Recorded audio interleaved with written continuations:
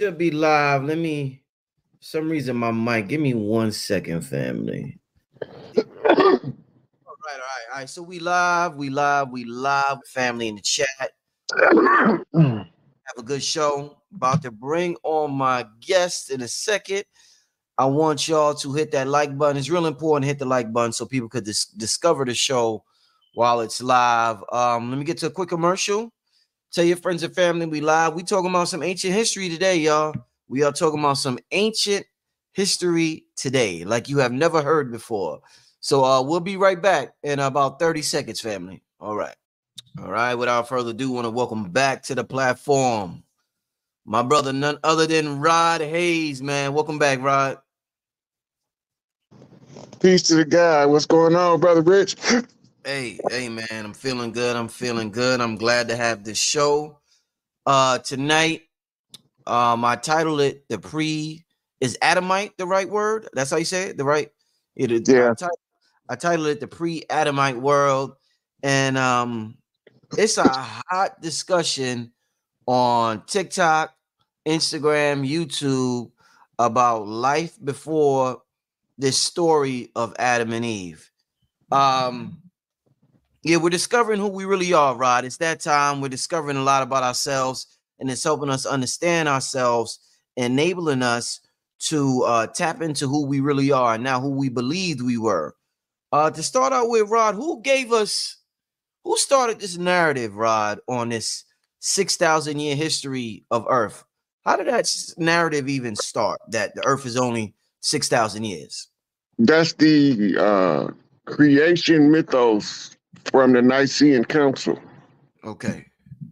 Right. So when you get back to the origin of religion, it's only 3 religions in the world.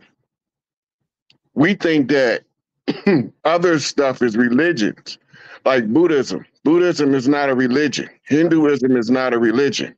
Yeah. But they lump them in to validate the false religions. Mm-hmm. Right. So when they came up with the creed, the Nicene Creed, it was the foundational doctrine in written form. It's called the Nicene Creed, right? And a lot of people don't know those people that was in the Nicene Council look like us. Well, they ain't us. Mm-hmm. The whole construct of the church was according to the founders of the church, which was the brainchild of Emperor Constantine, right? Mm-hmm. The Emperor Constantine got all of the high priests of all of the different spirit science teachings together, and under the threat of death, he gave them a time period to come up with what they call the canon of texts and the doctrine of the church that would bridge all these different systems under one system, and they would call it Christianity.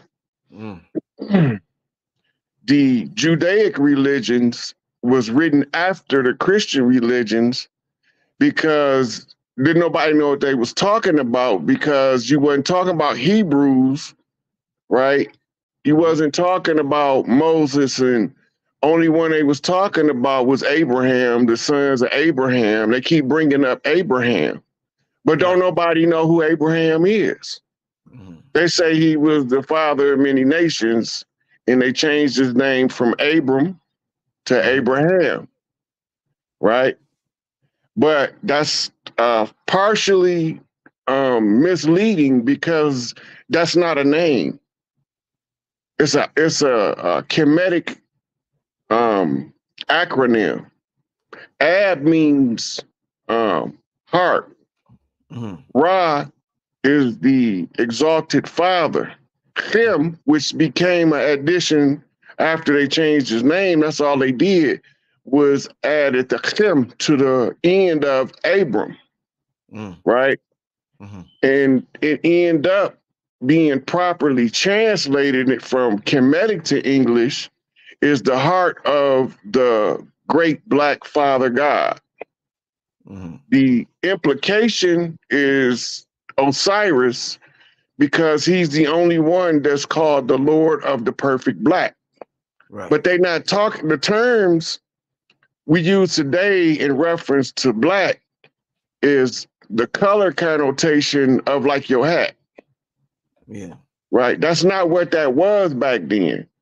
The Kim, as it's called in the Kemetic language, as you see the word Kim, is the beginning of Kemet. Right. It's making a reference to something called the primordial noon, the sphere of chaos, the realm of the great dark mother. Right. So this is the reference, but because we modernize with an alternative religious agenda to tear down the spirit sciences, because once you in your true form, you're not controllable if you don't want to be controlled.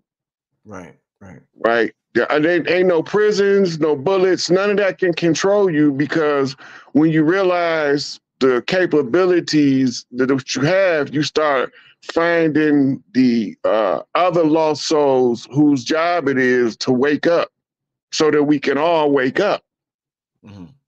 Right. So when you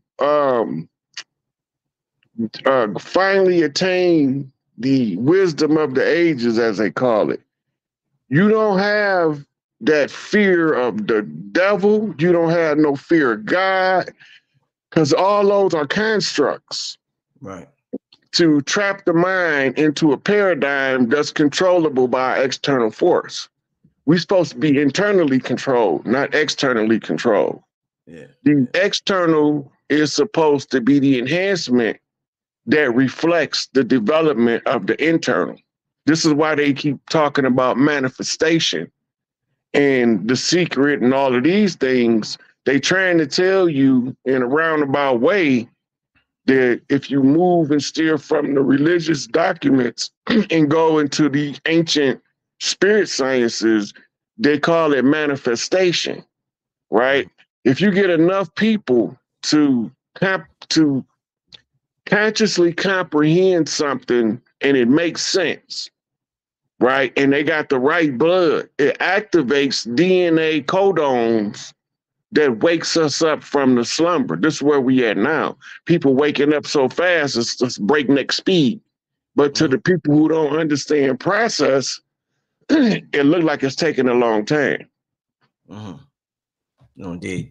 So, all right, what the story of Noah's Ark? Noah saving the animals, the flood. Obviously, we know that's not exactly what happened. So what is the truth about this story that we hear called Noah's Ark and this flood that took place, Rod? So that's a local story of Utnapishtim merged with the Emerald Tablet story of Tahuti. Okay. Let that sink in for a minute. A local story of Una Fisher. Una what? Utnapishtim, who Noah is the middle portion of the name. It's Utnapishtim. Nuh. It's how you pronounce it in the Kemetic language, Nuh. And what it's just like shortening your name, calling Robert Rob. Okay, now what happened over there is the same thing they was doing over here when they was flooding our cities out. Like Katrina, you mean? Yeah, so they gonna break a dam. When they break this dam, the water is going to fill in the valley that they in, and this Noah cat or Utnapishtim, he didn't have one of every animal on earth. In the original text, he had one of every animal on his farm. Yeah. The Mount Ararat story of the ship made of the gopher wood, all that is the extrapolation of the migration of Tahuti from southwestern America, as we call it now, around the Grand Canyon, which he tell you about in the Emerald Tablets. And then he landed in what's today known as Kemet, and then constructed the pyramids, right? Mm-hmm. The ships they keep talking about they found at Mount Ararat has nothing to do with the ship that Tahuti was flying, because it was not a wooden vessel. So the wooden vessel, and that's the story of Utnapishtim, who built a sizable raft to take two of each one of the animals on his farm, so he can rebuild his farm. And let's take you back to the biblical story of Jacob being tending to the flocks, and then he's selectively breeding so he can end up with the most livestock. It's all, these are carryovers of ancient texts that they don't want us to know even exist, and then they create fantastic tales wrapped around a little bit of the truth. Yeah.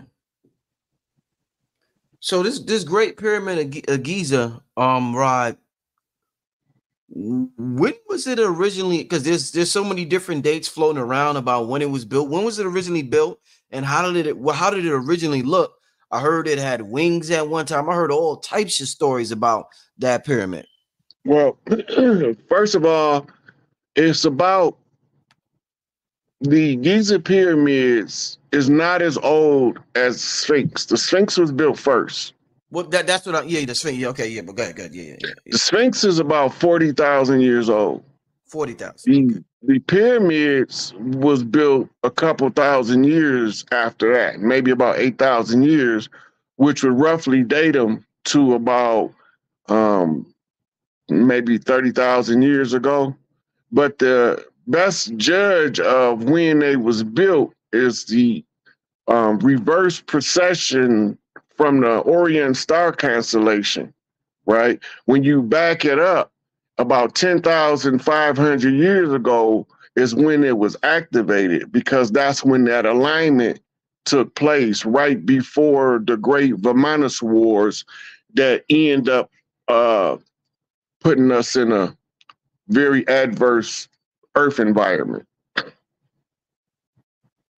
Which goes back to that artificially induced ice age, which this is why they find around the same strata when you dig in archaeology, anthropology, you can date by the strata of Earth, which is the layers that the Earth sediment settles, and then the next layer, then the next layer. And roughly around the same time, not long after the original construction of the pyramids, it broke out into the war. The reason the pyramids was built over there in Giza and that the Nile was rerouted was because of what was going on in the Persian Peninsula, going up into what we call today the Middle East.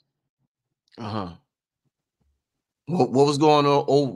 What was going on in the Middle East that they had to reroute the Nile?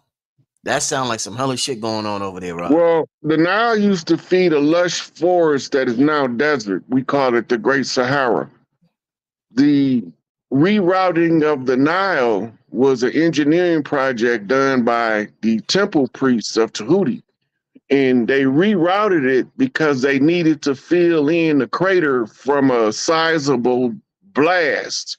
Some say a great meteor, but it was more like a nuclear bomb that was detonated in the West Nile, the Mediterranean, that created that crater. But it wasn't no bomb like we have today. Even the Moab bomb is minuscule in proportions to the one that left the crater. Now, how much nuclear activity? You talking about bombs? Everybody's familiar with the nuclear bomb and World War II. How much nuclear activity we had in this pre-Adamite times, Rod?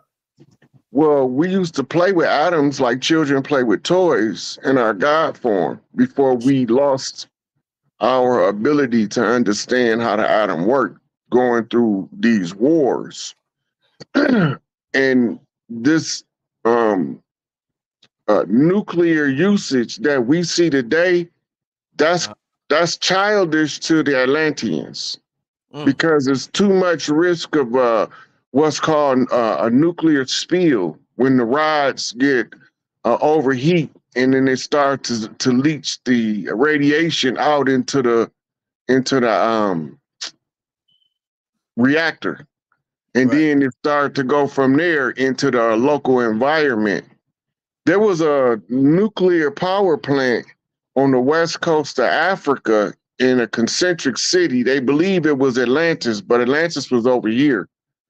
And that Oh, nuke, they yeah. still have the remnants of that ancient reactor, and it's still radioactive. Mm. What they're doing with CERN, Rod, is this something that we've done in the past, but on a bigger level? Because we look at CERN. Yes. Okay, Okay. yeah, CERN not supposed to be active. If anybody activating CERN right now, they're enemy to Earth. damn. That's just flat out the gate.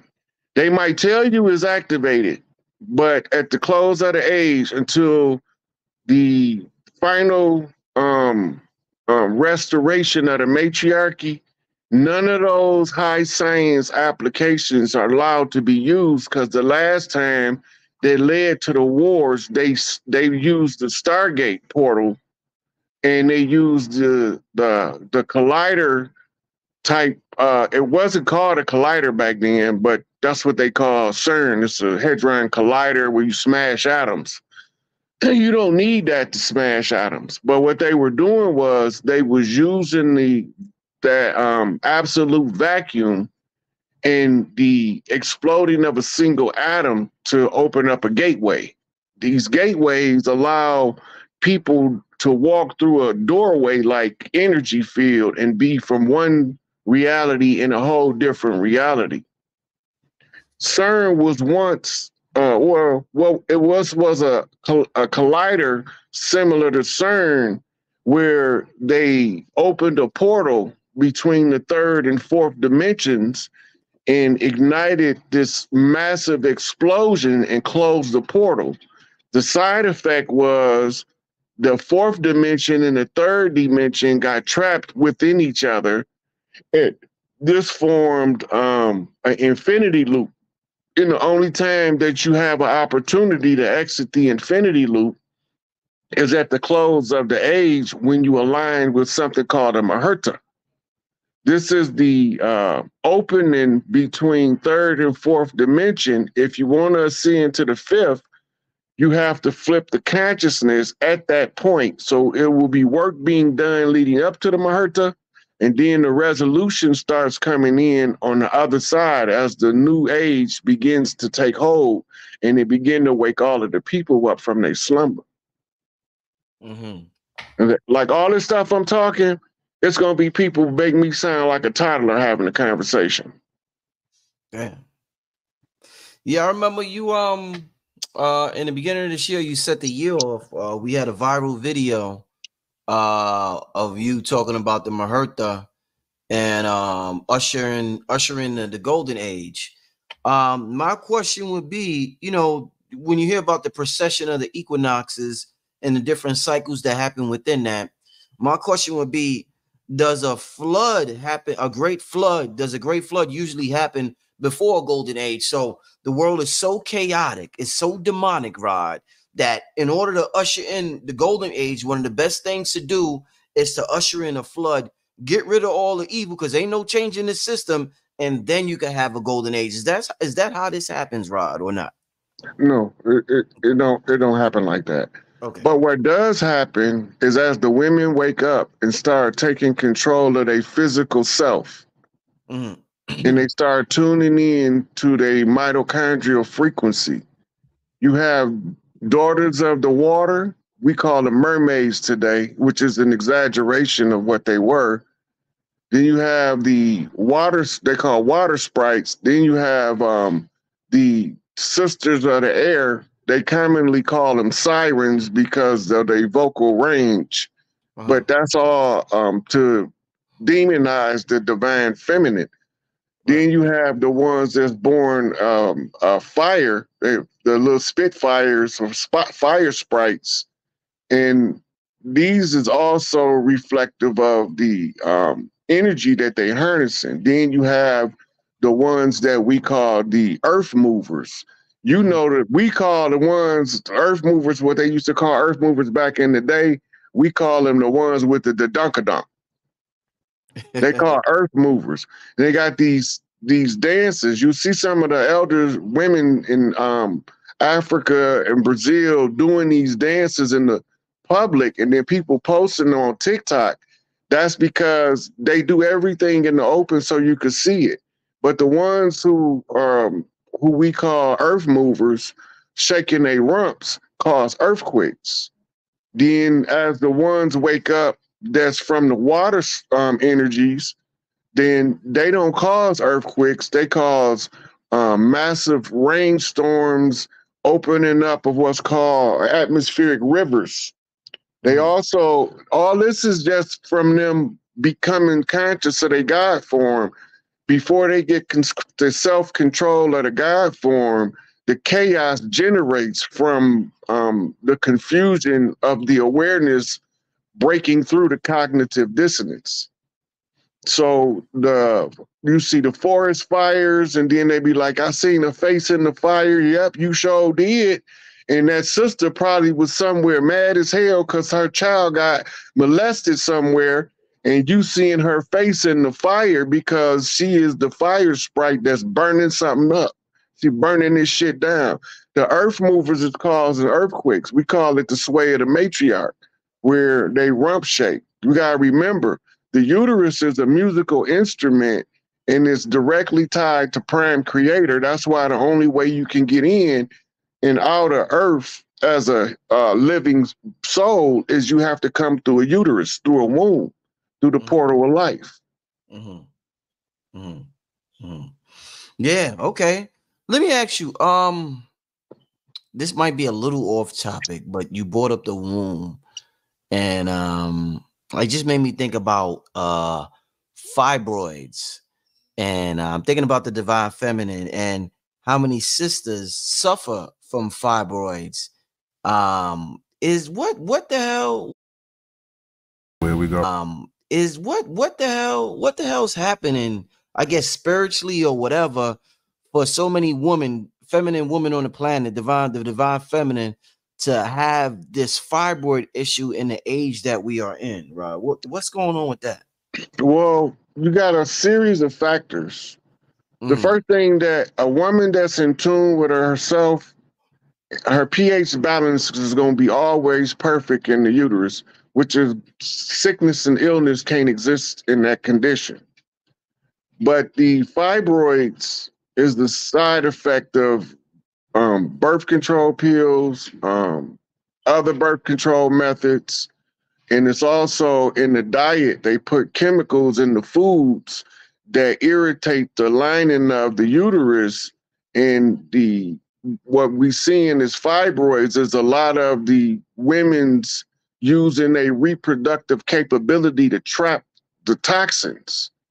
And as they try to keep it under wraps, the fibroid gets bigger, right?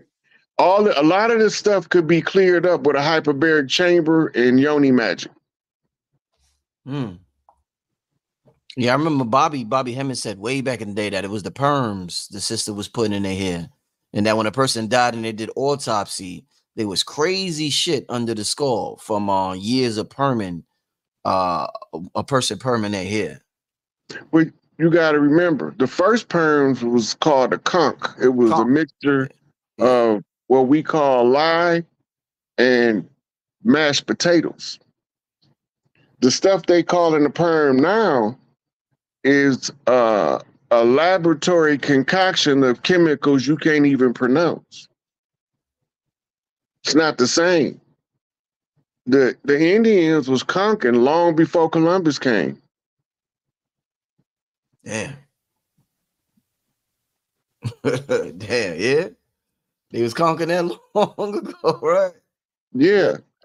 That's why you got a lot of those very, very, very dark natives, and their hair is wavy to straight. Right. Some of them would conk their hair because they looked at like this, but the rest of their clan might have hair like Chief Warhorse. Right. So they came up with the characters a way to, if I'm gonna be in this tribe, because we get born across tribes. And when this happens, we either find our way back to our tribe or we try to fit in best as possible with the tribe we in. Right? They talk about sisters wearing weaves like she can't be conscious and wear weaves and wigs, but we fail to recall that all of the ancients was where wigs came from. They got a wig museum from Kemet, right? The women over here, they used to weave the silk of the corn into their hair to streak it gold, right? We got a lot of stuff that's from the culture, from ancient culture, been villainized by us trying to wake up and remember what culture we had. Some of us come from a culture where the matriarch who has the longest hair, that's the big mama. But that's not all clans. You got other clans where the lady that give you the blanket, that's the one that gives you the approval to be an adult or whatever the occasion she's giving you the blanket, but that was their big mama. Then you had the other tribes, the ones the slipper tribes. They give you slippers because they blessing everywhere you walk with the act of blessing you with footwear. All them ancient practices, now we looking at stuff that we did back then. We spending excessive amounts of money on shoes, but we don't know what our obsession with shoes is because we don't see it as an obsession. We see it as just, we like some nice shoes, but this is a cultural phenomenon to the Americas. This is the different types of moccasins that we used to make. And when the settlers came, they wore something called buckle bottoms. They had big buckle on the front top of the shoe, and they had a clunky high heel. Right. Because they come over there from walking around palaces with no bathrooms. They just drop it where they at. Right. And it wasn't just the pale face doing it, but they tell it to us like it was. Yeah. Wow. Hey, Rod, I'm curious. Did you see, we're talking about ancient history today and pre-Adamite, the pre-Adamite world and the world before this so-called, that we hear about the 6,000 years and the world existed for only 6,000 years. And we're talking about the world before then. And Terrence Howard was on Joe Rogan the other day. And, yeah, he blew a spot up with that. Oh man, what you thought about that, man? And what Terrence Howard is saying, man? It's beautiful to see this level of consciousness go into the world, into the millions, man. It's a beautiful thing to see, man. It's funny, right before you answer that about Terrence Howard, right before this show, I was on TikTok and I was just looking up some stuff on the pre-Adamite, and just mad Billy Carson videos came up, your videos came up. I was like, oh shit, these the brothers on my channel. And it was just a good thing to see. I'm like, Rod Hayes, Billy Hayes, Rod Hayes, Billy Carson. I'm like, oh, this is a good thing to see. So it's dope to see y'all brothers everywhere out there representing with the knowledge. But tell me what's your thoughts on what Terrence Howard was kicking on Joe Rogan? It's funny you would bring Billy Carson up because I was scrolling on my messages. Somebody sent me in my inbox that Terrence Howard's science was confirmed by Billy Carson. Yeah, I seen that video. Yeah. Look, he mentioned Terrence Howard mentioned Billy Carson too in the video. He mentioned him too. So I know watch this. Remember, I told you in multiple past lives, Billy Carson was my big brother who turned me on to science. You said that, yeah. You said that. What Clarence Howard talking about is the stuff that was a basic conversation between brothers a long time ago, but the science level is higher than most people have broke through yet. So you telling them old science, but it sounds new, Right. right? And so Billy is like when he said that we don't know what race nobody was. It's not that we don't know what race they was. We wasn't shades of brown, Mm-hmm. right? When we talk about pre-Adamic history, we weren't shades of brown like we are now. From the darkest of chocolates to the lightest of vanillas, we were not those shades because our chemical composition was altered by Earth being shifted from its original orbit of the sun. Wow. Right? When that happened, that changed the biochemistry, it's changed the atmosphere structure, and this one of the side effects is the magnesium in the biology was replaced with copper and iron. Copper and magnesium together gives you a shade of green to baby blue hue. Whereas now with the iron being the base, then now we rusting instead of oxidizing. And so the rust is giving us these shades of brown interacting with our melanocytes. But before, just like the trees, our blood would look like chlorophyll. Right. It don't look like chlorophyll no more because the biology of the organisms that pump the blood has changed. But there's key components in the blood like the plasma. The plasma has never changed. That's the carrier of the cells, right? The only thing that changed was how we assimilating the metals based on the new orbit. All of this is pre-Adamic history, right?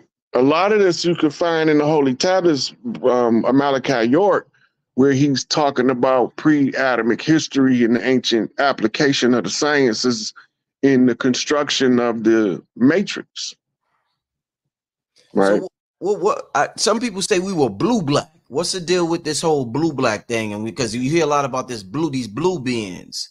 Okay, so when we are in shades of blue as opposed to shades of brown, the darkest you can get is navy blue. Right, okay. And you know from the hood, we know what a flip-flop paint job is on that lack, rolling on 30s, beaming up the block. We know what that is. So in the daytime, you can clearly see that the car is blue, but as soon as that sun sets, you ain't so sure if is it chocolate? Is it navy blue? Is it black?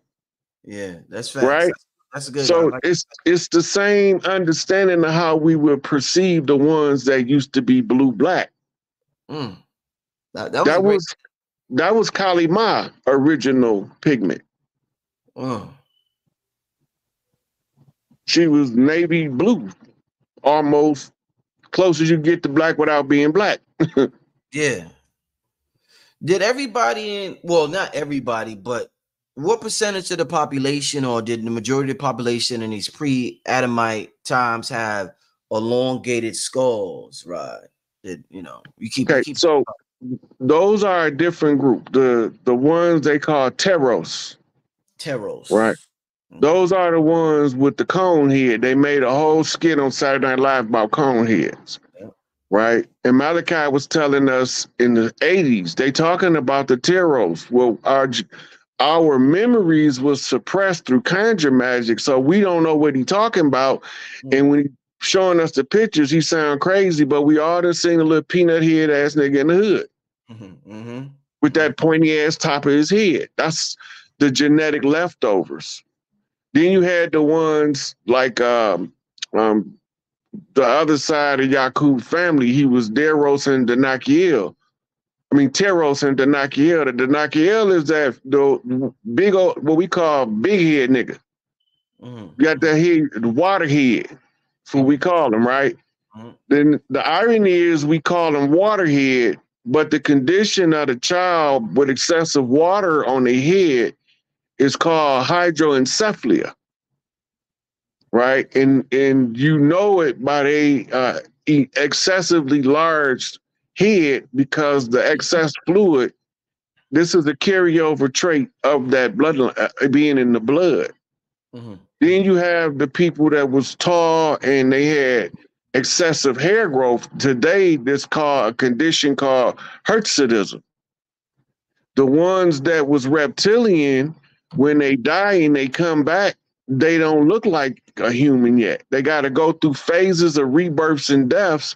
But the intermediate is called ichthyosis, is the medical condition that described the reptilian before he's all the way been born enough to actualize the part of the DNA that tells you what you're supposed to look like.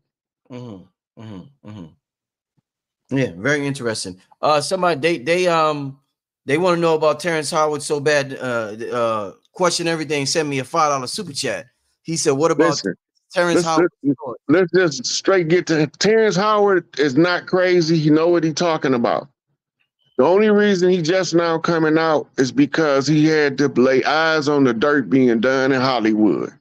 Once he's seen it, now he see the cleanup activated. He can come out and start focusing on his science. Right. But all these, Terrence Howard is an ancient, what you call priest warrior. Ooh. He ain't no new soul. He's an old soul. Right. Right. And you can always tell because we have this thing where we can absorb characters by the written word alone. They call it reading the script in modern times. You know what was interesting that he said? Well, one of the things he said that he remembered his birth being in his mother's stomach. Me too. I was about to say, you said the same shit to me.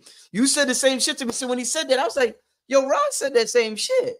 So what's the deal with y'all? My first memory, I think I was like 4. My first memory. What's the deal with y'all remember it being in your mom's stomach? That's some wild shit that a lot of people. It's wild now. That was the norm. It used to be the norm for us to remember not only being in our mother's stomach, but the flash that takes place at the inception. Yeah. Right. That would open up the gateway from the spirit realm for us to come through the portal of life. We used to remember that because we came in with an open book of life that we reading of a task that we had to accomplish assigned to us by Prime Creator. Right. Oh, damn. Yeah, man. I swear I love these conversations, man. it like does something. You know what I mean? Like, you know how a nigga watch basketball and it does and he's excited. Like this shit right here, man. Having these conversations. Some exciting shit, man. Let me ask you this. Hold on, Brother Rich. Yeah. Go back to that for a minute. Yeah. Right. The number one reason that most of us don't remember our birth is because of the traumatic shock to the optic nerve of the bright ass lights in the delivery room. I've heard brothers say that. I think in particular, a brother named Illuminati Congo talks about that. So that's okay. Elaborate on that. Please elaborate on that. Okay, so let's go back to something that we can use for a frame of reference so people will understand the basics to what I'm talking about. Remember Men in Black when they was flashing those people to erase their memory? Shoot. Yeah. Right. When you first born, all of your physical senses are extra sensitive for the first like 42 to 72 hours, 48 to 72 hours. Mm-hmm. Right. Mm-hmm. And if the question you would be, since we were taught to hate ourselves at a young age, as far as our skin complexion and color, another thing that we was taught in this current cycle to be very afraid of is horns. When we think about Lucifer and we think about the horns. So my question to you is, what role did the horns play? We've covered blackness. All the teachers covered blackness and all of that stuff. But what role did the horns play where we come into this world and we see horns? We're like, hell no. Get that shit away from me. That shit is some evil shit, right? Talk to me. That's indoctrination. Yeah. That's straight indoctrination.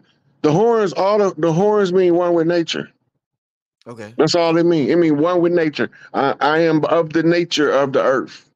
That's what the horns really mean. I Yeah. think Bobby Hemmett even addressed that before, where he was saying the horns, you got to get it out your head that the devil got horns, Yeah. because that's telling you that anybody that practiced the nature science is the devil. Uh-huh. And it's only the nature science that's going to liberate us from man's toxic science and laws. Mm-hmm. Yeah, man. People. So what about this red color that they assigned to Lucifer? Why red, Rod? Why red? What is it That's about? set. The That's it. red is set. Set, if you look in the hieroglyphics, was a shade of red. And he was one of the ones in the era who just so happened not to be a shade of blue. Probably one of the first ones to assimilate iron as the prime element. But that's from Set. The word Satan is Set in, which is En in Chemetics is Lord Set. And his stone is the ruby, right? And they call his floor the ruby red floor.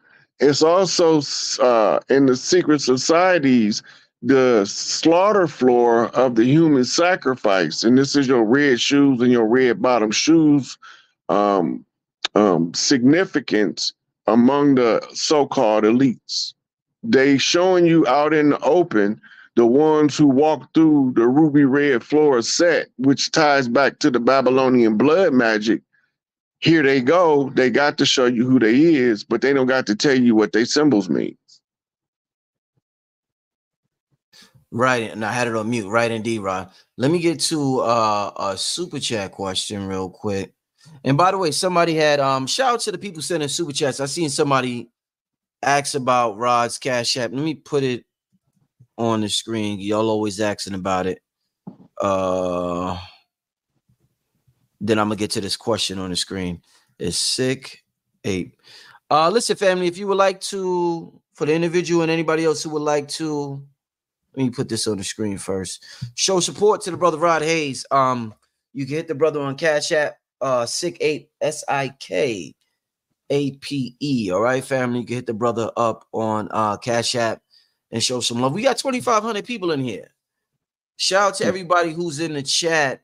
I was outside early. I had to go to my son's school early, so I didn't even get a chance to promote tonight's show. So I'm glad y'all was still able to catch it. Come on. I was out all day. So I'm glad y'all here tonight. Still heavy, still deep. Really appreciate it. Let me make sure you'll show this brother support though on the Cash App, $Sick Ape. All right. Let me get to the super chat real quick. Hey, brother Rich, I paid you $20 when you had on Raul Nefa Amen, and you skipped the question. Tonight you have Rod Hayes, another brother respect. Same question. How many vowels and what are vowels? I didn't skip your question. If it's not guaranteed that I get to all questions. I appreciate the super chats, but that doesn't guarantee your question will be asked. When it's time for me to go, I gotta go. So just know that. I don't want y'all to send in a donation and think automatically, when I gotta go, I gotta go. But I appreciate it, brother. But we're gonna get to your question tonight. Rod Hayes, how many vowels and what are vowels? It could depend on what language you speak. Anyway, the original alphabet had no vowels. They were all consonants. And no matter what language, you can trace when the vowels was added. For example, in Arabic, you can trace back to the addition of what's called the sun letters, right? Which is the vowels.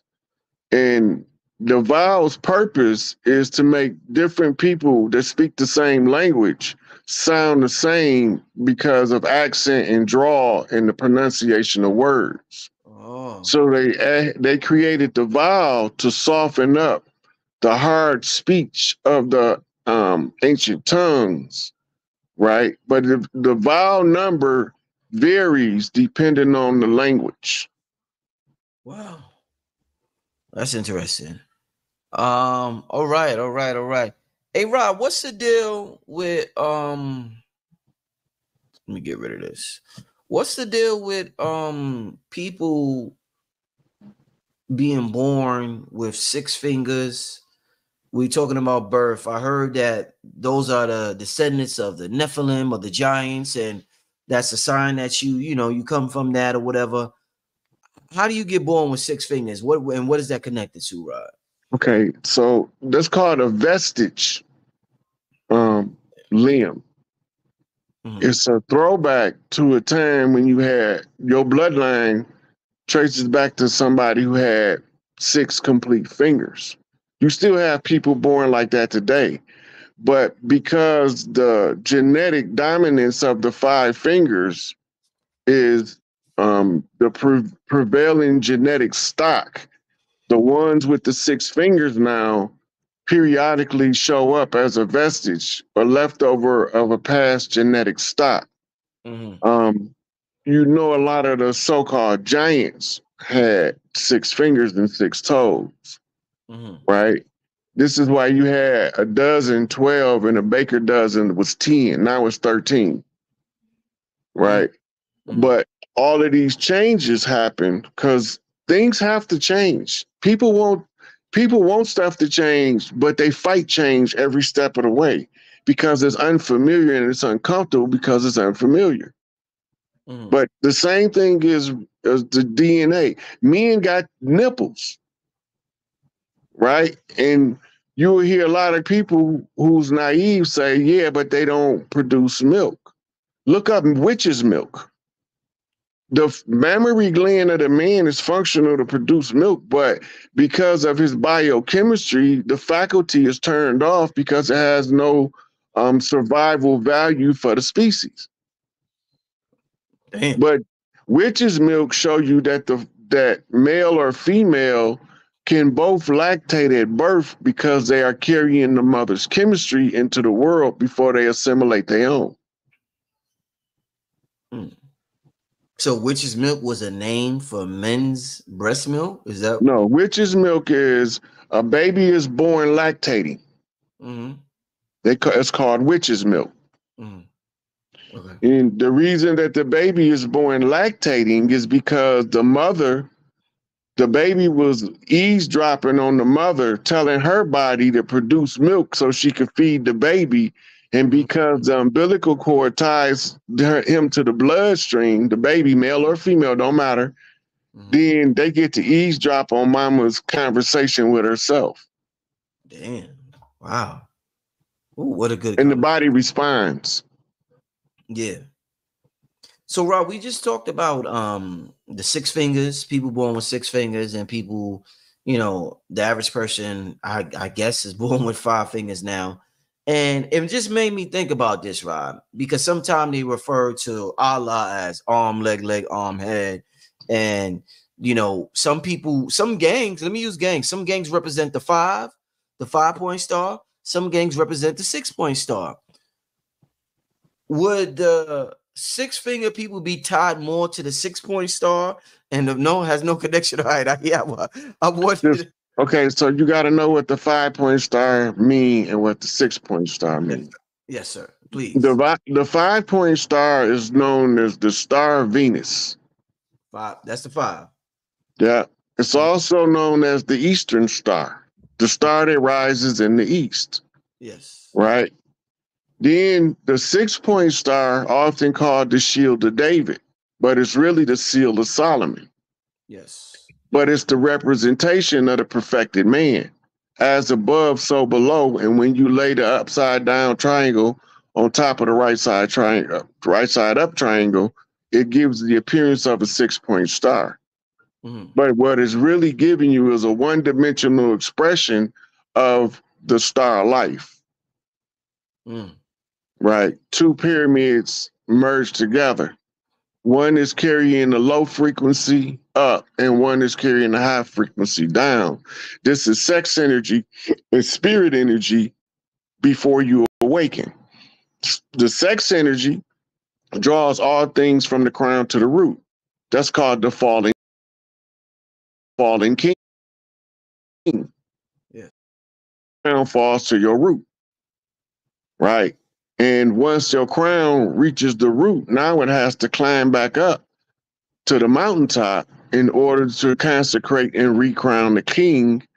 And this is when your root chakra begins to release what's called the sacred secretion in your sacral spine, Yeah. so that that gold elixir can be pumped up to the four chambers of the brain. So when your pineal gland turn on, it's like shining through gold liquid instead of silver liquid. The silver key is the moon key or the lunar key, Right. which is represented by the moon. But the secret behind the moon is that it's not an organic body to the solar system. And that the moon that used to give us light in a different orbit was called the Lilith moon. And this is your Adam having Lilith as a wife before Eve, because Lilith represents the Lilith moon, and the Eve represents the lunar moon that was used to usurp the women of the earth and make them have a cycle when they didn't have one before. Women used to decide, I'm going to have a baby. And if she wanted to have a girl, she didn't even go look for no man. But if she wanted a son, then she have to find a man. That lunar moon was put there to take that capability of controlling when you procreate from the women. That's one of the major purposes of putting it there, aside from it being a battleship in order to fend off any beings coming from somewhere else. Is it harder, Rod, for a woman to have to produce a male child than a female child? I know in a lot of cultures, a woman is considered real strong or spiritual or well respected if she's able to produce a boy child. You even seen in some of the movies, Game of Thrones, you know, you able to produce a boy child, you like you popping. So is it harder for a woman to produce that male child than a woman, a female child? If we understood the science of what the male sperm have to go to in order to fertilize the egg, every man would be looking at himself in a totally different light. Uh-oh, I'm ready. Come on, talk to me about this. Okay, first of all, the man produces the Y chromosome, but he produces a limited number of them in each batch of ejaculation. This limited number is immediately confronted with a spermicide in the vagina out the gate before he go anywhere. And the spermicide is more hostile to Y chromosomes because it see it as a parasite than it is to the sperm cell with the two X chromosomes. Right? But that's not all. The mother, once the egg get to or the sperm get to the egg also has in its membrane anti-Y chromosome chemical. So to get to that point in and of itself is a catastrophic feat for a male child to be born. Then when you go and do the research, you find that 75% of all first trimester spontaneous abortions is the male child, because the male is parasitic to the mother more so than the female. So now, once you get to the third trimester, or nope, it's somewhere in the first trimester, close to the end, when the sexual determination of the child is told to the developing zygote by the mother's biochemistry. Her progesterone, testosterone levels shift to produce a male to a different frequency than if it was progesterone and estrogen that she needed to produce for the female. So now we dealing with a whole nother thing, because sometimes the mother change her mind a couple of days after, and now you have a child born with both sexes, hermaphrodite. All this is chemical communication between parent and fetus, and the conditions of the vagina is so hostile to a Y chromosome that we wonder sometimes if the man even supposed to be here. Yo, Rod, that was a hell of a breakdown, bro. I ain't never heard no shit like that. Yo, this show is classic, y'all. So let me ask you this. Now, based upon that, and my brother Lance in the chat, said, based on what you said, the hostile is hostile.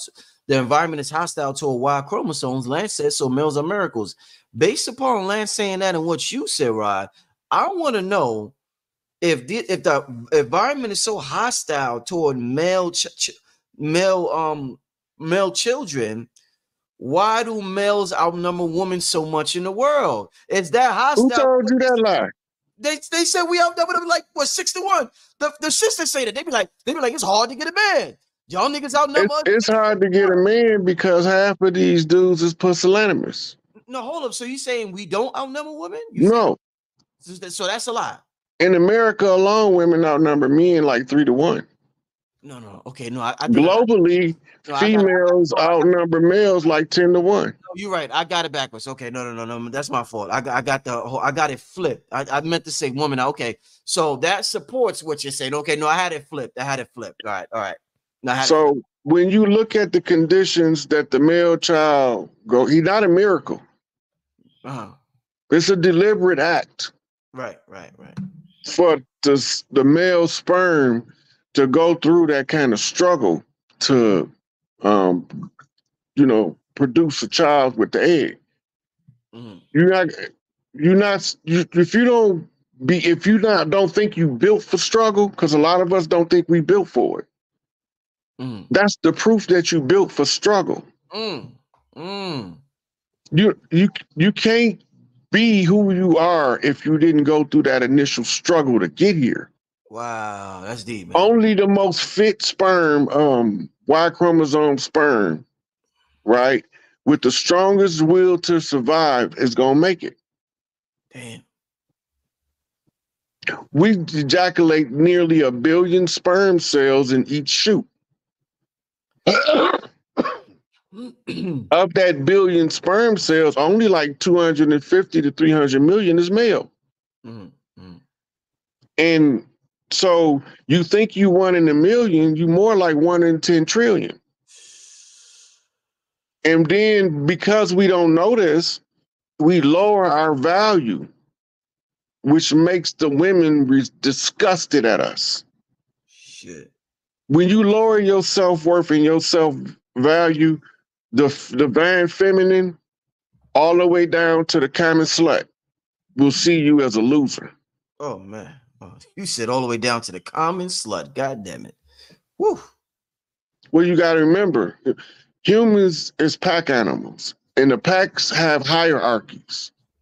Mm. It's just that the human hierarchy is covered up. The natural hierarchy is covered up by the uniform commercial system, where uniforms make the legitimacy appear legitimate when it's false the whole time. Mm. What you are by nature is your true form, but your true form remains unknown. Mm-hmm. Mm-hmm. Mm-hmm. Indeed. Because you don't know who you are. Right? You be having these dreams just trying to tell you all the time, all of us.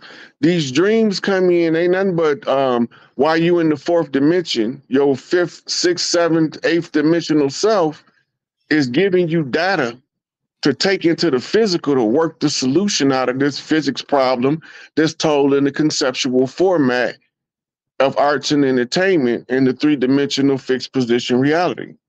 Right. So this is confusing to the people who don't know what we go through to get here. You wouldn't even consider suicide as a male if you knew what you went through just to even survive the first trimester. Right?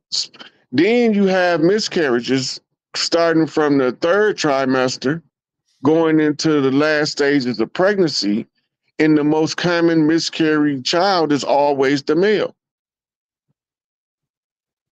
It might look like the female because there's so many more of them than us being born. Yeah. Right?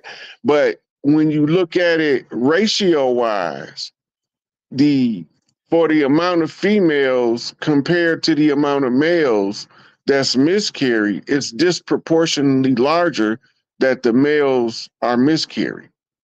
Mm-hmm, mm-hmm, mm-hmm. Right?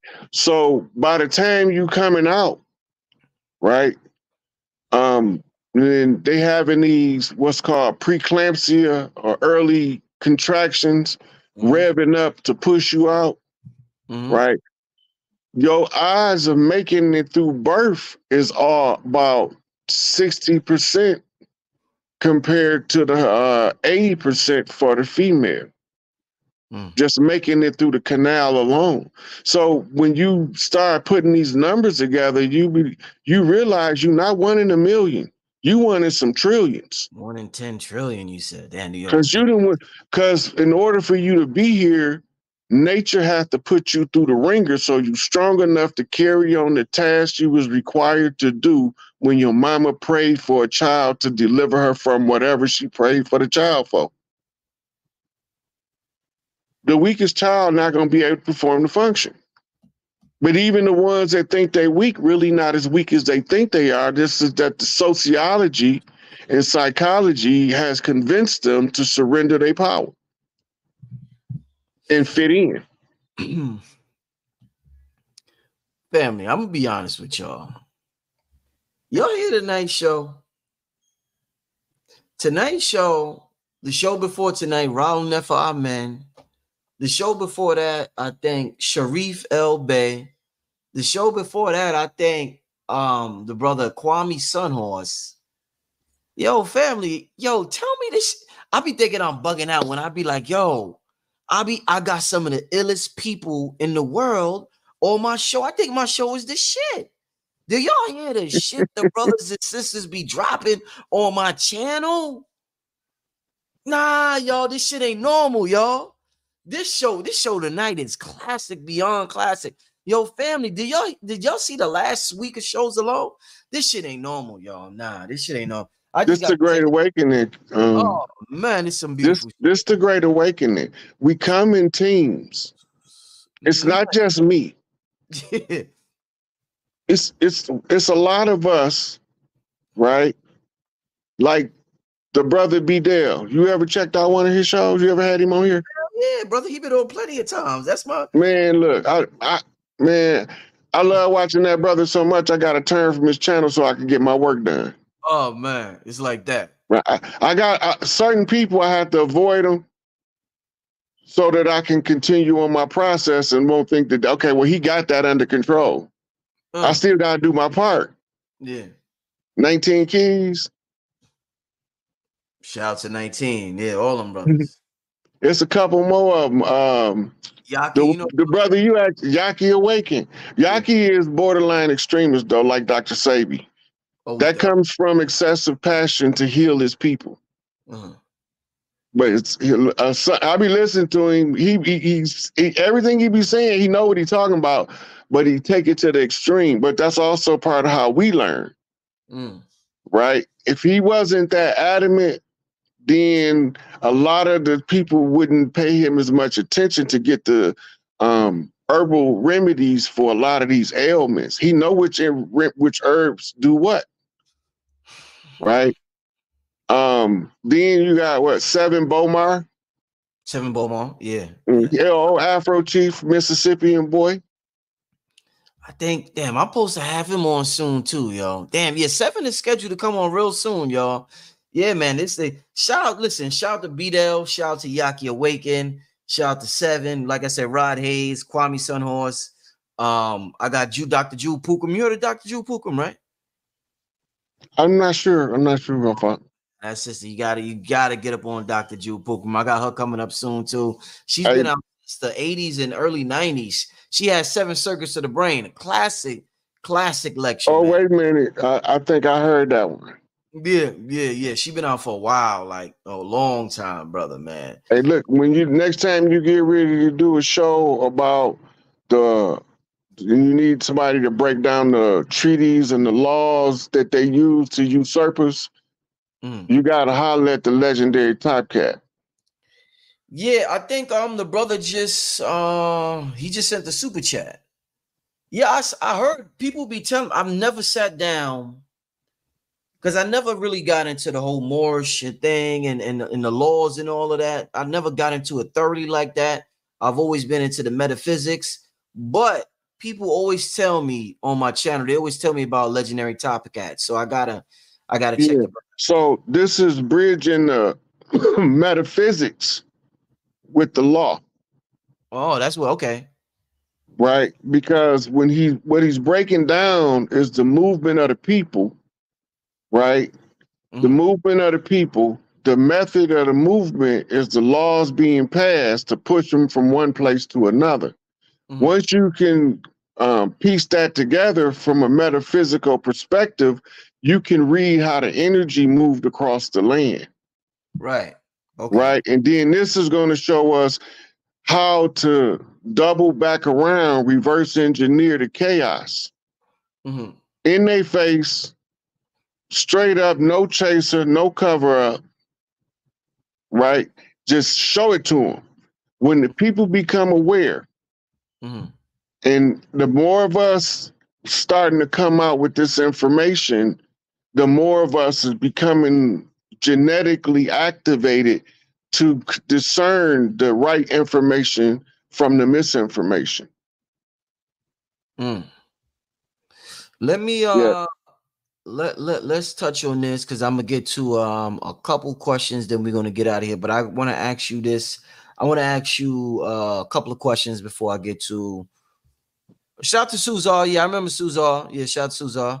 I just talked to Asir yesterday. Asir be back soon. Yeah, so shout out to Asir. You know how to contact Dr. Suzar?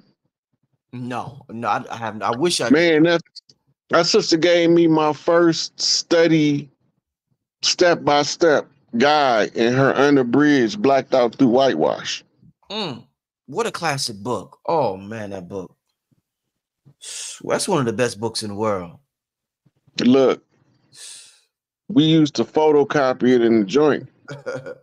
And it's like 20-something pages. Yeah. Right? That's outlining when the book come out. And she give you a title, a description, and a reference. Title, description, reference, all the way through there. Everything from the can sale to the Olmecs to, it was all in there. All of the whitewashing and history she's showing you. Right? Yeah. So now, at the time, I didn't even know it was a sister. And I didn't know she was as young as she is. She a cold piece of work. Totally. 100%. Yeah. 100%. I like talking about the people that do the work. Oh yeah. Because it gives the other people to go investigate. Yeah. Like when people ask me about studying the Vadum, I say, look, the best online tutor for the culture that carry the swag and the energy of Big Mama teaching her babies is Louisa Taish. Right? She is the real fucking deal. I gotta check out. Matter of fact, when I was trying to get this Haitian conjure closed out, I was able to use a reference from her about Haiti and the Lush energy that was rolled over the island. Because once she explained it, now I know what need to be done to correct the problem. Right? So in come barbecue. Remember, we come in teams. Son of Dessalines, Rashad Jamal, Toussaint Return, right? Orisha Stone, the bookman. The crazy part about it is verifying these people.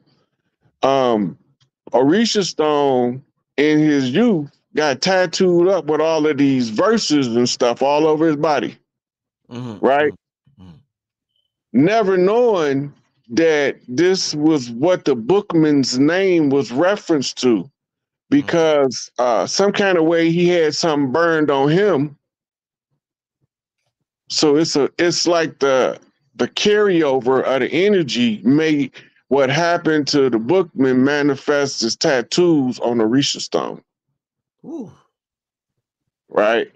Then the sisters, it was three sisters. It was more than three sisters, but it was the main three sisters, right? Today, the head priestess is return is Rising Phoenix that was in Tallahassee with us, right?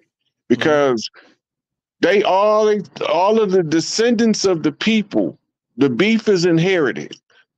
We have to close out all of the parts of the beef that's actually open conjure root work being done on the people without their knowledge. Right? So all of this stuff going on, remember, metaphysically, we reading the energy. Right. The science is not new. It's old as hell. It's old ancient Atlantean science. Right? So we applying the steps. I'm steady knocking for Big Mama. I'm telling everybody where she at in the Carolinas. How do I know? Because the energy signature said all of the tribes was all hands on deck in Florida, but the call didn't come from Florida. It came from the Gullah Geechee Island clan called. They had Big Mama there. That's where she was held at to keep the enemy from capturing her.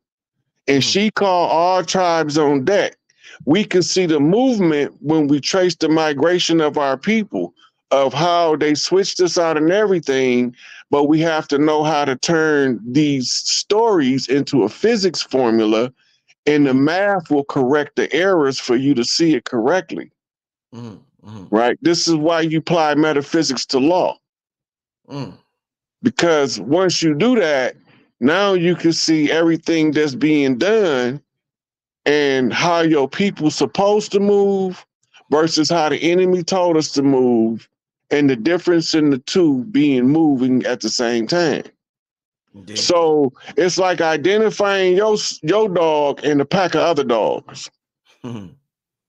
Right? And if you know where all your dogs at in that big ass pack, all you got to do is whistle at the right time, and they'll lead the pack, and y'all going about your business. Right. Yeah, indeed. And this is synonymous with what they call in the brotherhood sending up the call. What's the call? Fiat Lux. What's Fiat Lux? It's let there be light. What light? The great Nuir. Right? The luminescence of the mind, the Promethean flame, right?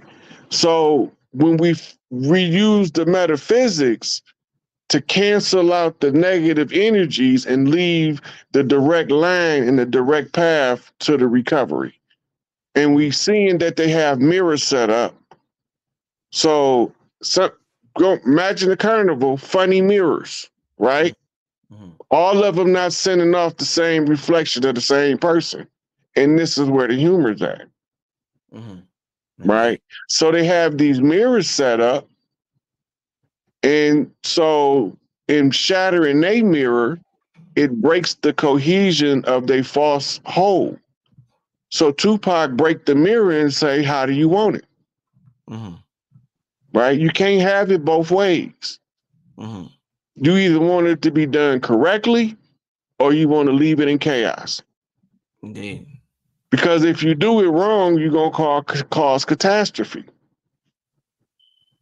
Right? And all of that symbolism, the brothers speak it in the open in front of the regular people because we imbeciles in law. So when they discussing our affairs in our presence, and we not included in the discussion, that's because it's assumed that we deaf mutes.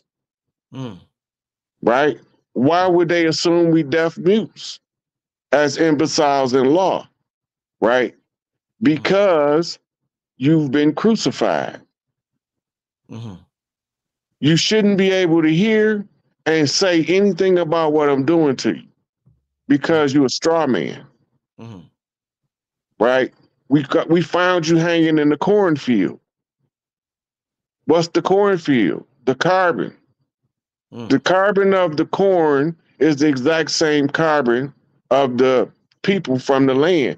We don't need to genetically trace DNA codons. We just compare the carbon to the corn. Mm.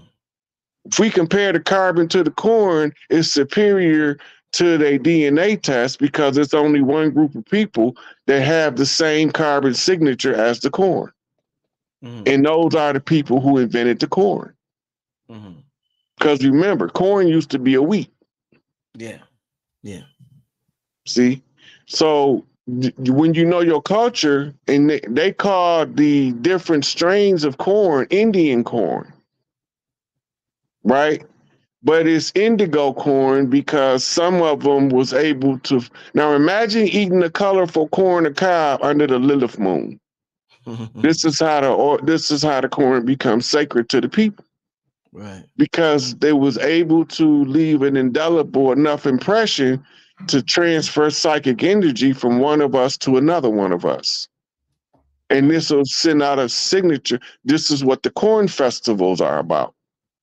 Right. Right. Now the pale face carrying on the corn festival because we working in the factories and we don't have time to carry on the corn festival.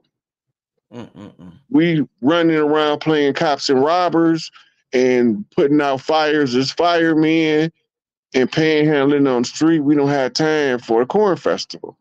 Mm-hmm. But the corn festival is a sacred festival to activate the same frequency of the people that's tied to the carbon in the corn. Indeed. Right? Indeed. And what they call them? Children of the corn. Children of the corn. All right. And Yeah. who was the leader of the children of the corn? Who? Malachi. Ooh. Ooh. They telling us the whole time. So the hierarchy of the chiefs is not determined by blood alone. It's also determined by works and deeds. Mm-hmm. In the work that you do and the number of people that you wake up, that awakening of them, they energize you to even go further. So now you become contagious and you move up in rank because the energy you projecting is allowed to correct the misguided in a larger number than anybody else. So the enemy got to take you out the way and falsely accuse you of things and use people close to you to undermine your works. But all the time, it's too late because the next wave has come. And that's when we was talking about all of the different people out now. Different people. Yep. Yep. You know, Brother Kalai, one of my favorites. Shout out to that. But brother. he's passionate and make it look like to the people that don't understand why he's so passionate that he has a anger issue or that he is prejudiced. Mm-hmm. But he only care about his people, and he not looking back to see if you're gonna be there because your color. But because he focused on the sunblood science, a lot of people will take that to mean because he's talking about how it's gonna affect the heavier melanated versus the less heavier melanated, as if we don't know it's gonna be a different effect in the two. Because it's already been a different effect in how the sun affects the two. So why would it not be a difference? Indeed. As these ultraviolet rays increase, it's going to be a difference, but you got a remedy for every problem. Oh, yeah. Right? Worst case scenario, if the sun get too bad, you give them silver till they turn blue. Because that's what's going to happen. And now in that, going back to that original shade of blue, they can use the sunlight like chlorophyll, the same as the plants. Wow. This is your Smurfs. Woo. These was the red-haired, freckle-faced people from the Appalachian Mountains that's been there for a couple thousand years at our invitation. Man. Wow. That was part of the training of the Orisha priesthood that became the Irish priesthood that became the founders of Ireland and Scotland, which was named after Scott and Scotia. Right. Well, Ireland was actually named Orisha. It was reigned there by Twilight priests, pygmies, leprechauns, who was given the gold to protect for the daughters, Scotta and Scotia, by the Queen of Heaven and Earth. Mm-hmm. The outlaw bikers, the nomads, was once given a charter under Big Mama as horsemen, right? And it is a nomadic force that she can call at a moment's notice to anywhere she is to give aid and support to protect the matriarch. Mm-hmm. It's the MC-13 classification. It's the master charter of the Queen Mother. 13 is the Queen Mother seal, right? Because they rescued Scotta and Scotia from the Catholic Church when they was on a murderous rampage talking about they exiling all of the snakes from Ireland. And the snake was the symbol for the priesthood because the women wore the armband with the snake around it and the men wore the headband with the cobra on it to symbolize the rising of the wisdom. Right? Which traces back to the seven-head cobra of India, right? Which is also talking about the seven chakras being manifest simultaneously and active. The energy is the wisdom energy of the Nagas. The Nagas energy awakens the higher consciousness using your reptilian brain or your limbic system, right? Because your consciousness first goes through your reptilian brain before it ever get to your mammal brain and then your new mammal brain. Right? So you got a new mammal brain that no other mammal have. That means that out of all of the mammals, you the newest mammal in structure. Structure, yeah. Yeah. Because now you had an extra layer of brain added on to your mammalian brain. Oh, yeah. Right? And where is that story from? It's the Cro-Magnon man, the unusually intelligent caveman that popped up out of nowhere simultaneously with the Neanderthal and the Homo erectus. It was like a gaping gap. Damn. Like they just popped up out of nowhere. At the same time. But it's the same story. Yeah. Yeah. And speaking of that, Rod, my last question for today. I'm not gonna be able to get to no more questions, but I gotta ask this last question. In terms of pre-Adamite cultures, what was Antarctica's role in terms of these? The two-part question. In terms of these, this civilization, and I guess my question after that would be: was Africa considered the motherland in pre-Adamite times, or was this a term introduced to us during the last 6,000 year period? So it's a two-part question, Rod. Antarctica and Africa. I'm asking about Antarctica. Antarctica is a flash froze city from Atlantis. Damn, flash froze. Shit. Because look, a sizable portion of Tiamat is called the astral belt now. Asteroid belt. The great ring, the barrier of no pass, right? And this was when Tiamat was 2/3 its size, bigger. So it was more like 76,000 miles circumference back then. This is why I keep telling people the people of Earth are in before the Earth in, because the Earth done been through some stuff that you would almost fathom to believe that it could be possible. But the sizable portion of the Earth remains is floating around as the asteroid belt. And this is recorded in the ancient temple priest record.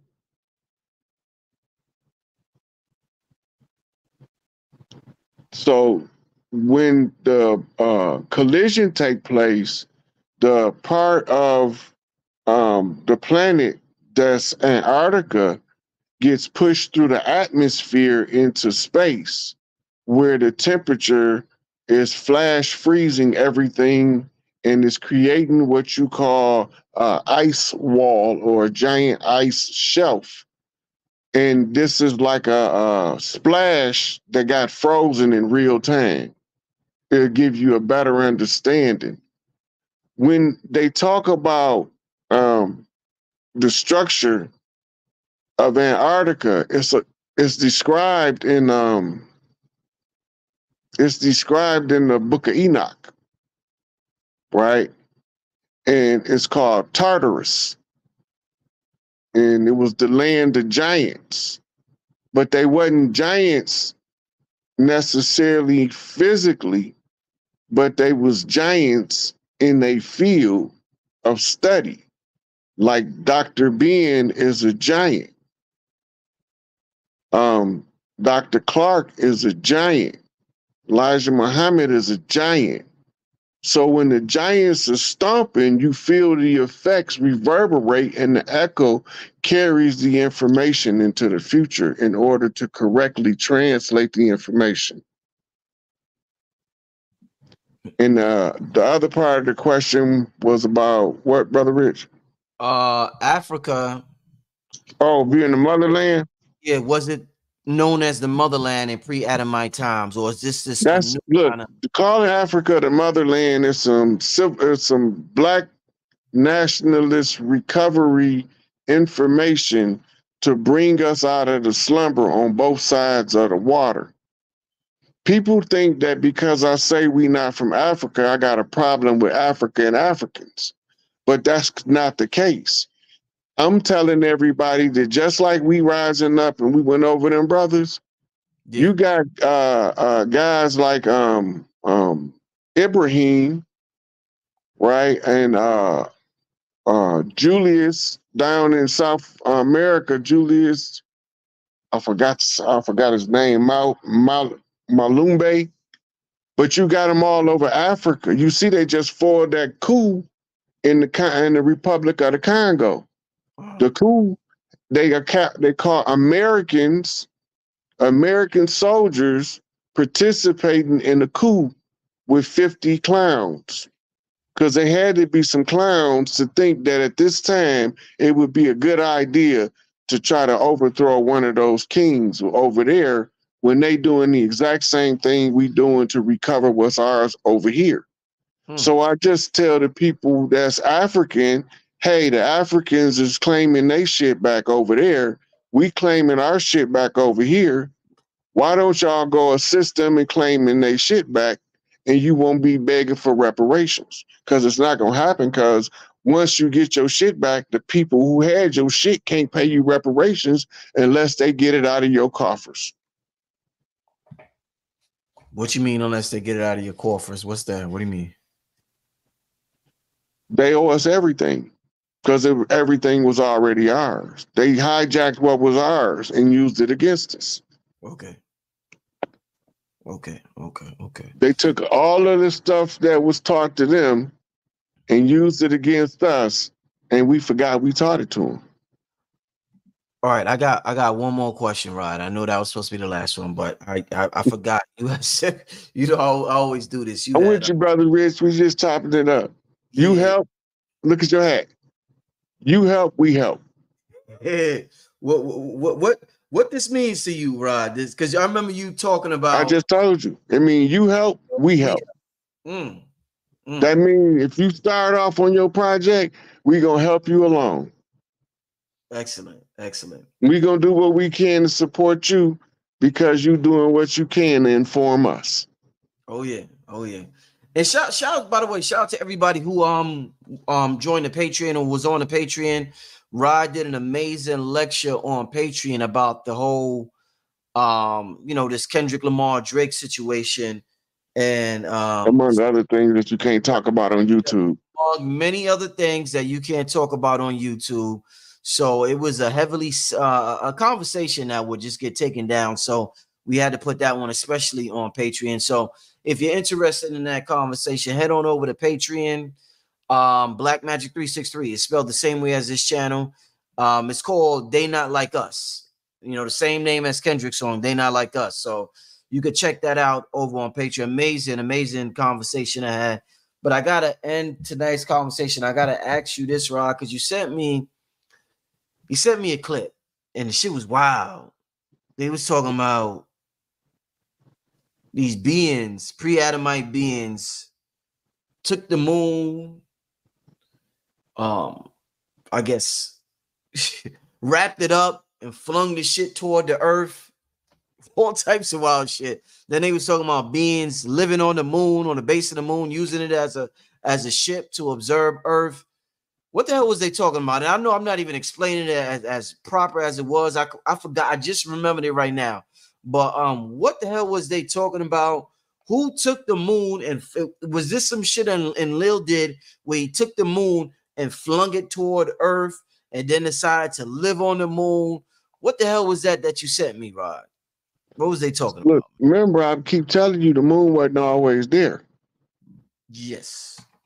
And you also right? talk about Lilith moon, the original moon. Right.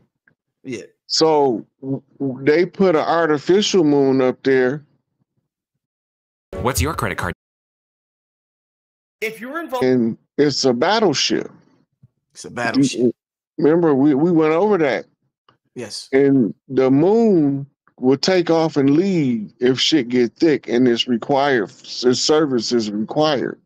But in the meantime, it's tied to the Dark Knight satellite to protect a hologram through the Van Allen belt. You can suppress the energy easier remotely than you can if you try to do it while you in it. So without the moon and without the Dark Knight satellite, this matrix wouldn't exist. This hologram wouldn't exist. Is that what you say? This the 3D override. The 3D will still be here. But what would happen is all of the things that they've used to suppress the inner divinity of the people or the planet would not work on them anymore. That's all. And they would be able to have different abilities, and then they'll remember not only that they have them, but how to use them. But you had to keep the God beings subjugated using science and spiritual science merged. You ever, I don't know if I asked you this before. You ever do, people talk about sun gazing. So you never do moon magic, Rod? You never tap into the energy of the moon? Yeah. The sisters learned how to use the moon for moon magic in modern yoni magic. Because they realized what it was for, they started learning how to harness it and to use it as the silver key, which is oracle reading. So they're able to use the light of the moon and transmute that energy into information streams that they can pick up as an intuitive download. Right. That's what the Salem witch hunts was about. When they caught Big Mama teaching the settlers' daughters yoni magic. Some of them had got into a euphoria and went into a dancing frenzy, and it became contagious because once the mitochondrial is turned up to its highest capacity, anybody that have residue of mitochondria in them will be activated. And if you didn't do your work, you're going to be negatively activated. With so much of the population focused on the moon, if there are beings on the moon, do you think we can affect their well-being by moon gazing? Like, do they ever be like, how like sometime when the sun's shining us, we like, oh shit, people put on sun, or Europeans put on suntan lotion. Like, if we focus our sun energy on the moon, do beings on the moon be like, oh shit, I gotta cover myself. These niggas is moon gazing. Some wild shit like that. No, because the moon is projecting on a higher frequency than you can project back at it. And the highest frequency always trumps the lower frequencies. That's the design of the lunar rays. Oh yeah. The women can transmute the energy And the men can learn to use it if they learn how to use their intuition. Because it's that energy, it had to have some positive to go along with the negative in order for the balancing act to take place that they call the orbiting of the earth. Right. It got to be in perfect balance. This is the pulling on the tides. Right. Man. Family, tell me this ain't some interesting shit here, y'all. Wow. All right. Last question, Rod. I swear this is the last one. What was your thoughts? What did when all right, we in so-called 2024 now. When 2012 came around, how did you look at that? How did you interpret this whole 2012? And because you started out the year in the golden age talking about that. How did you interpret this all the 2012 talk when it was going down, Rod? They was discussing the Mayan calendar as the cause because it ended in 2012, right? The irony of it is the 1776 calendar of the blood of Crispus Attucks expired July the 4th, 1976.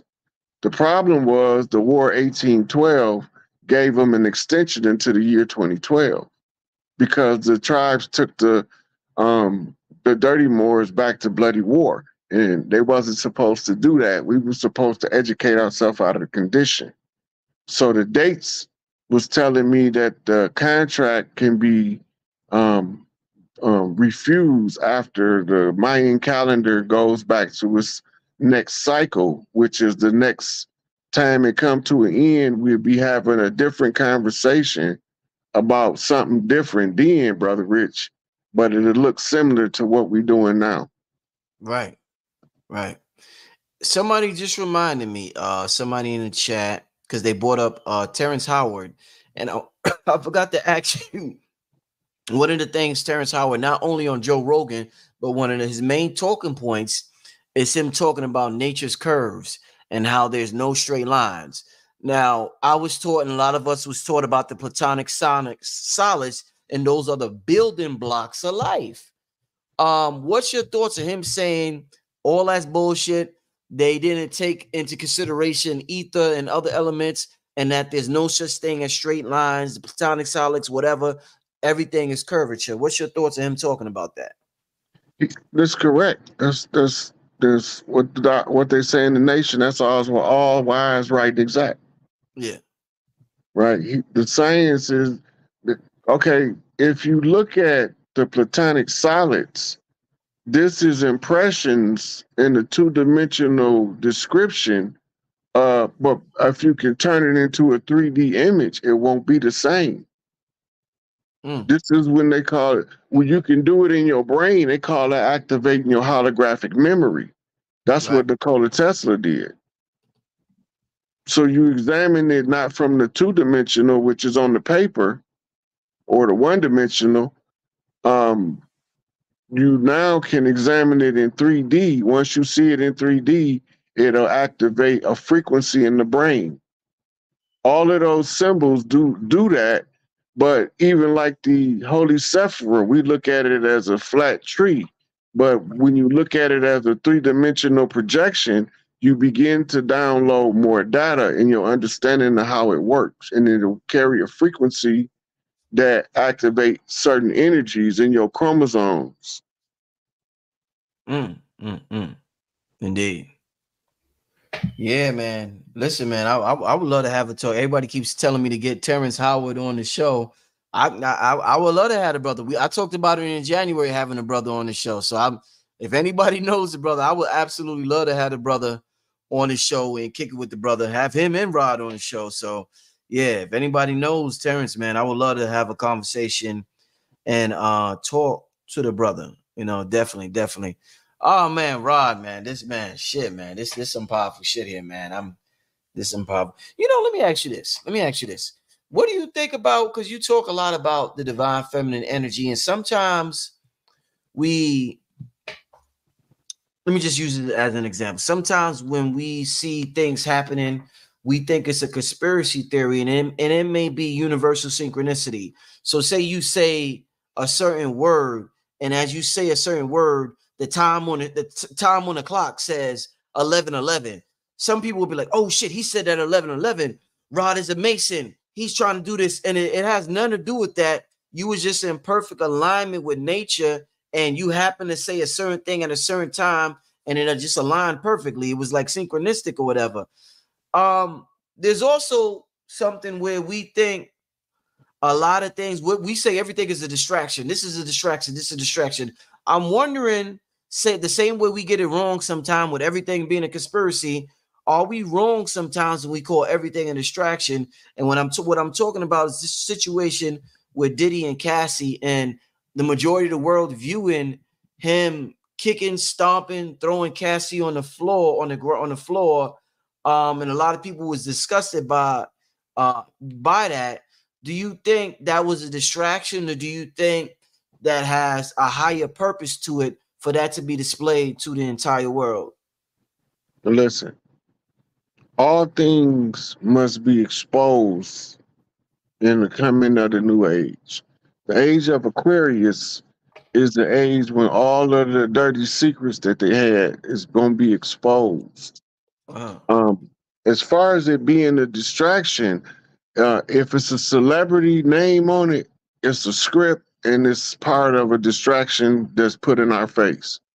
As to the same with the politicians, it's a distraction, it's a false narrative, and now they're using special effects and CGI in order to tell false narratives to occupy the mind of the people. Well, you got to look at the motive. It's always in the courts when they talking about who committed the crime. They looking for means, motive, and opportunity. Right? That's MMO. That's mom in the anagram flip. So the data comes in as a piece of information that ties to other information you already have. When the connection is made, you see the alignments.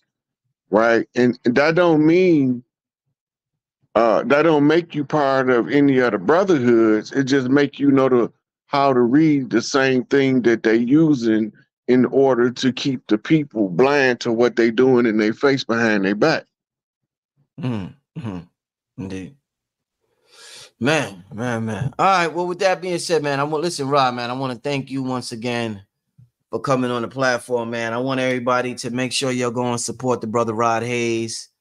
Let me, the brother. What's your Instagram? Because I know you're on Instagram and Facebook. My Instagram is the Sick8, THESIKAPE. To help everyone, soldiers and Illuminati are present everywhere. Oh, that's what this is what it sounds like when we ride on our enemies. On your Tupac shit. You on your Amaru shit. You on your Amaru shit. That's that Negus, the Negus energy. That's what that is? The Tupac Amaru. The monkey watched the serpent. Monkey see snake. Monkey don't never forget where snake be. Right? Snake be in the bushes. Monkey know where snake at because he seen the snake. The symbolism is the snake is the serpent wisdom. The Legba is doing a war dance to inform the Ogun what has to be done if you want to correct the problem. Right? So the whole science is playing out in the public domain in everybody's face of the redemption process to recover everything back that belonged to the earthborn. Right? But they don't know what they're looking at. So to them, they're just being entertained. But the rest of us that know that something is being said because something got our attention. Right? When certain stuff get our attention in a certain way, it tells us to keep following that information that's going somewhere. But the regular person is being entertained, but you following code flips. And this is how a person can say, I guarantee you I sparked a brain that changed the world. Because all I got to do is put in my work, right? expose the boy king to what it seems like perilous danger, and you're gonna make the great defender rise up to his aid. Mm-hmm. Right? Played out in the movie Black Panther when T'Challa fell over into the water and Mbike picked him up. He got him in there with him. The whole time they thinking he dead. Right? And then when do they find out? His mama and his sister come looking for aid and assistance from the king of the gorillas. They trying to save the family from the tyranny of the one from the culture that don't understand the culture that's going to end up ruining everything. Right? So it play out in Hollywood so they can say, see, I told them, but they thought it was a joke. Right. Right? And then it's the same with reading news broadcasts as well. Yeah. The channel that you get the story from is the code. In Detroit, anything come on Eyewitness 7, I can flip codes out of if I turn on that channel. Shit. Dang. I avoid TV at all costs. Yo, you do? You avoid? Yeah. You don't mess with the TV, huh? The only thing I watch is wrestling because I get flips out of it because I got a passion for it, so I can read the energy in order to tell me what's going on in real life. Damn. From wrestling. Yeah. I can talk through the flips, right? Like I might get a code to say a backflip, right? In wrestling, it's a hip toss, right? Or a suplex, right? So when I use that, I can tie it into the flip code to see who flipped the code that I'm catching, where they flip it from, and what is the code telling me. That's some hell of a code breaking there, Rod. Yeah. It's everything is wired with a signature from nature, no matter how much man try to take nature out of his production. As long as it's produced by man, it's going to be infused with an energy signature derived from nature. Right. So if the oracle reader can read the oracle, he can see no matter what they do, the nature's energy attached to the function that the man put out. Whatever he did, whether he built a building or whether he built a dam or whether he blew some shit up, it's going to leave an energy signature. You don't look to the past to relive it. You look to it to avoid what you didn't like. Otherwise, there ain't no purpose in looking back. You got to see what you look back and say, okay, I tried that, it didn't work, throw that away. I tried this, it worked real well, put this at the top of the list. Until you evaluated history where you can read the energy that tells you a message, that strips off all of the entropy, that gets you right back to where the message came from in order to solve the problem. Indeed. Man, with that being said, man, I want to thank everybody for tuning in. We still got almost 3,000 people in the chat. I want to thank everybody for tuning in tonight for this classic show. Yo, there's so many parts of the show, y'all, that I could cut up and put on Instagram and TikTok. Like, we went through so many things tonight, y'all. So if you came in late, I know some of y'all came in late. I want y'all to rewind the show, start from the beginning, because Rod was on fire the whole night, y'all, for 2 hours straight. So, Rod, I want to thank you once again, my brother. You enjoy your night, my brother, and I will definitely see you back on here soon, man. Appreciate it, man. I appreciate you, brother Rich. You know, I always enjoy coming over here, chop it up with you. Indeed. Shout out to the family. I will be back. If not tomorrow, I'll be back Wednesday, but I will see y'all soon. With that being said, have a good night, family. See y'all. Peace.